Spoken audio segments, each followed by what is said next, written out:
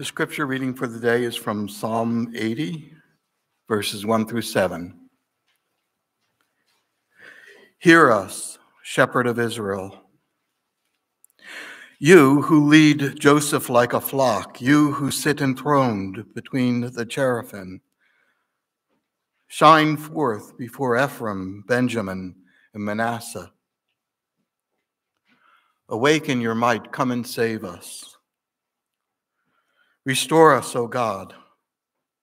Make your face shine on us that we may be saved. How long, Lord God Almighty, will your anger smolder against the prayers of your people? You have fed them with the bread of tears.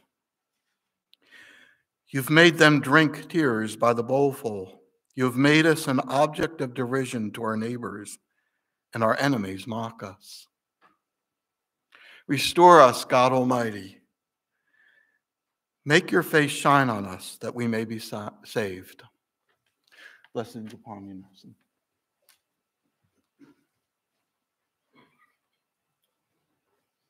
On this fourth Sunday of Advent, we come closer and closer to the birth of Jesus, as Lee mentioned in his opening. And this whole season is really about watching and waiting, and he also mentioned anticipation, expectancy. I would suggest there's no character in the Christmas story that highlights this more than Mary. Now, we know the outcome, and so we can talk today about blessing and restoration. But put yourselves in the shoes of Mary for a moment. She certainly must have had questions. First of all, having an angel greet her, give her a message that had to be at least a little bit scary, probably also hopeful. And what we discover from her story, and we're going to see it in the song this morning, is her faith is strong. She believes in her God, and she knows he will be faithful to the end.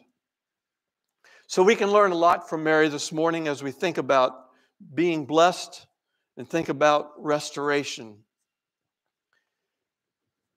In spite of facing the unknown, Mary is one who believes and trusts.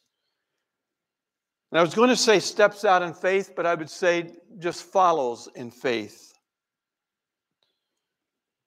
Through Mary, God has promised a blessing and a restoration that comes only with a Messiah.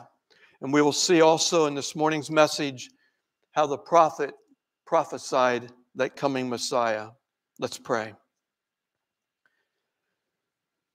Lord, as we're gathered here just a week before Christmas, we are thinking about watching and waiting.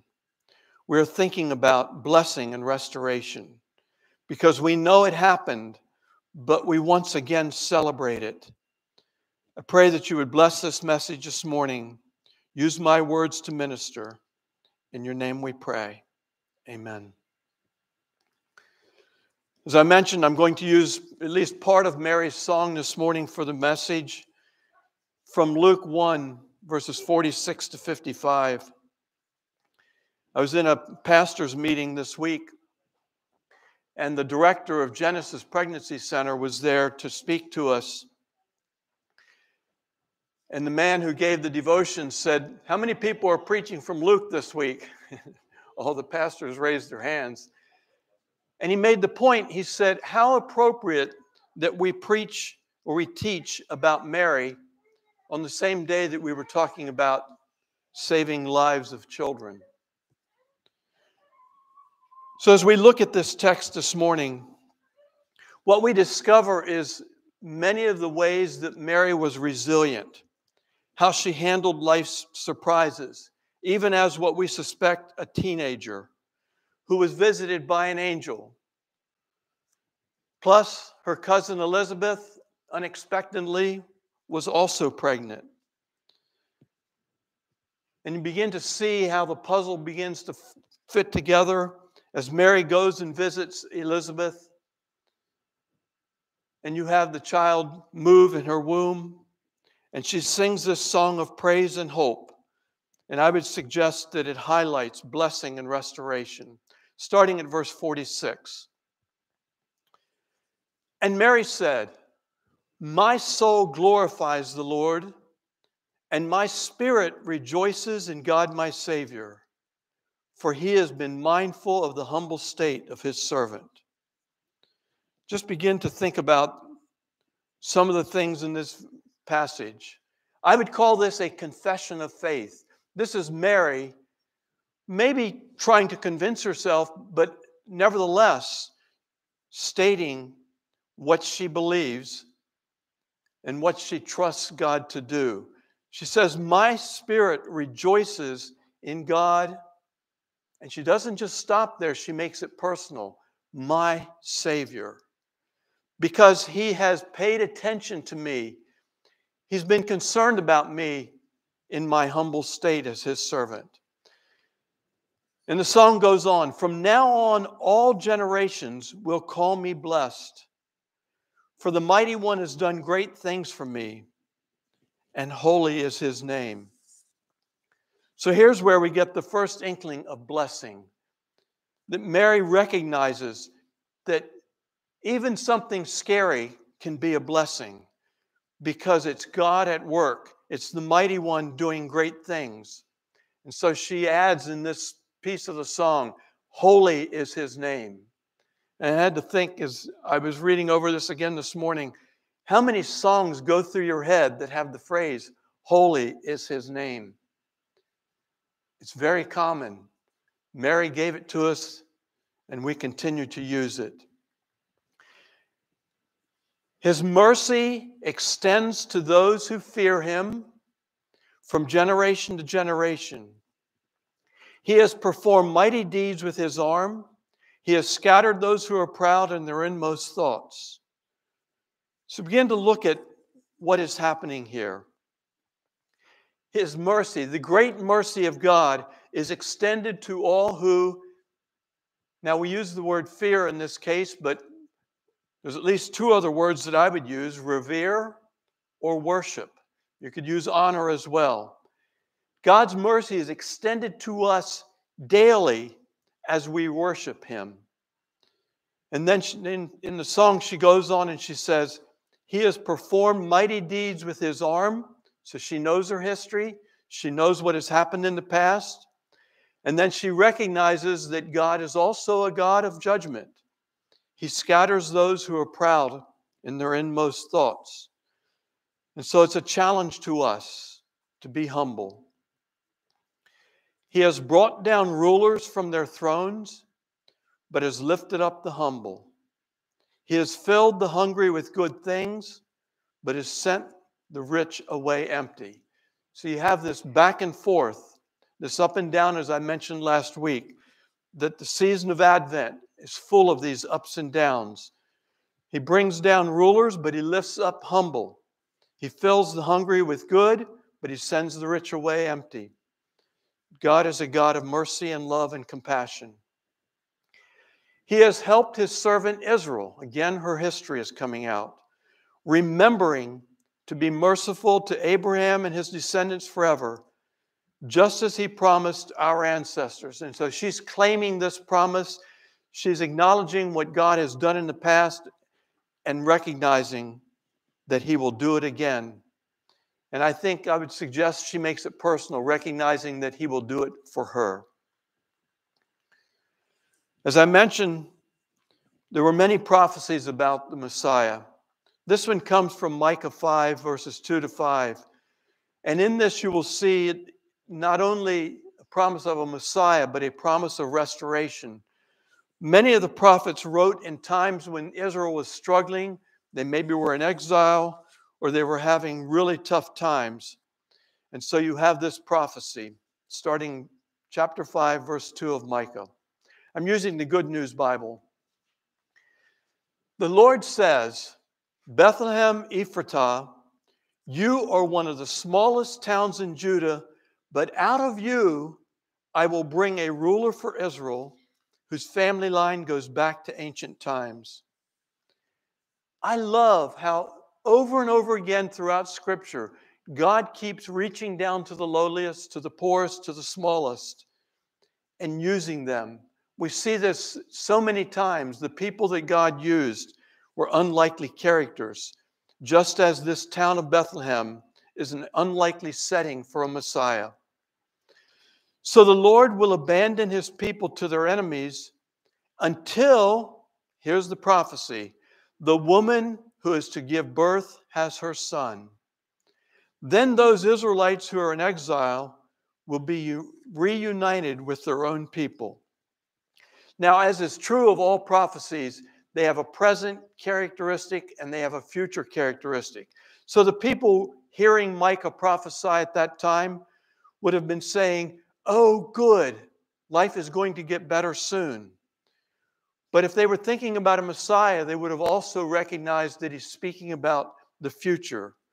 And Mary understood this, and so do we. We recognize that God, through this prophecy, was saying people will be reunited. Verses 4 to 5 continue. When he comes, this Messiah, he will rule his people with the strength that comes from the Lord and with the majesty of the Lord God himself. His people will live in safety because people all over the earth will acknowledge his greatness, and he will bring peace. See, notice a variety of characteristics that will be fulfilled in this prophecy. He will rule with strength, and he will cause us to live in safety, and we will acknowledge his greatness, and he will bring peace. The application this morning comes from the text that Lee read from Psalm 80. I'm going to use the New Living Translation. It's a prayer for blessing and restoration. And the psalmist in this psalm offers us a prayer. Think of it as a prayer as we read through this. Please listen, O shepherd of Israel, you who lead Joseph's descendants like a flock. O God, enthroned above the cherubim, display your radiant glory to Ephraim, Benjamin, and Manasseh. Show us your mighty power. Come to rescue us. What a powerful prayer. What a prayer that we could pray on a regular basis, especially that ending part. God, show us your mighty power.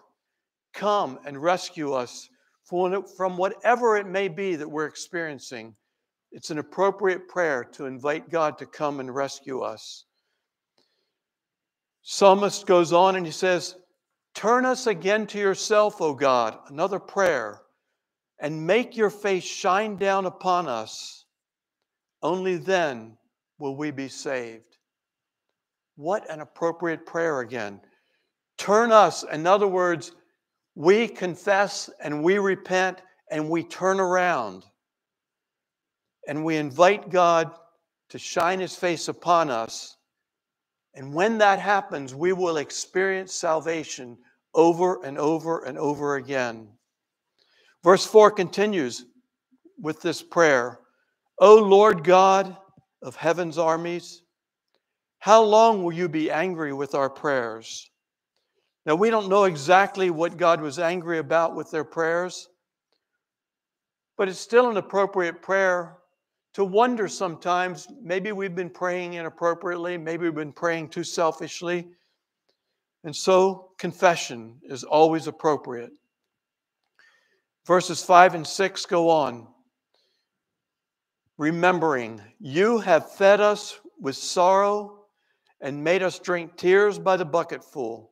You have made us the scorn of neighboring nations. Our enemies treat us as a joke. Sometimes in our prayers, it's good to be honest. It's good to just lay it out before God. Why have you done these things? How have I had to face all this trouble in my life? Why, God, are you doing this to me? And then he wraps it up by repeating this verse again. Turn us again to yourself. So just after complaining, we come back to confession and repentance. O God of heaven's armies, Make your face shine upon us. Only then will we be saved. In other words, we need to spend time in God's presence. We need to invite Him to shine upon us so that we experience that daily salvation and renewal, restoration and blessing. Some of you may recall this because it happened in 1975, and I do remember this event. An angry man rushed into the Rijksmuseum in Amsterdam, and when he reached the famous painting Night Watch, he took out a knife and he slashed the painting repeatedly before he was stopped.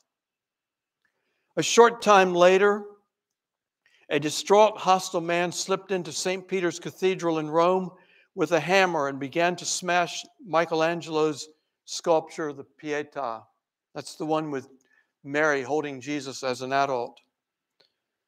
These two cherished works of art were severely damaged.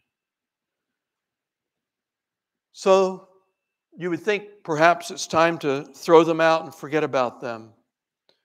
But no, there were several experts, one in restoring paintings and one in restoring sculptures, who worked with utmost care and precision and made every effort and restored these two wonderful pieces of art. By His sovereign grace, God can bring good out of failure, even out of our sins. We all have life events that cause us to question God and wonder if He will bless and restore us. But when we survey history, whether it's world history or our own personal history, we realize that God has always been in control. In spite of what seems to be going on around us, God has not forgotten us. The story of Mary is a great reminder of this. God is always full of blessing and restoration. That's what He is in the business of doing in our lives. As we celebrate Christmas, let's be reminded of all that God has done for us. He came down to earth, made His dwelling among us. He lives in and among His followers. And so I move farther down into Psalm 80, verses 18 and 19. I leave you with these words. He repeats some of the same words again. Then we will never abandon you again. That should be our commitment. Revive us so that we can call on your name once more. Turn again to yourself, O Lord. Turn us again to yourself, O Lord, God of heaven's armies. Make your face shine down upon us. Only then will we be saved. Let's pray. Lord, your blessings are amazing and never-ending. You are in the business of restoring us daily. So we turn to you and we receive renewed restoration and salvation. In your name we pray. Amen. Lee?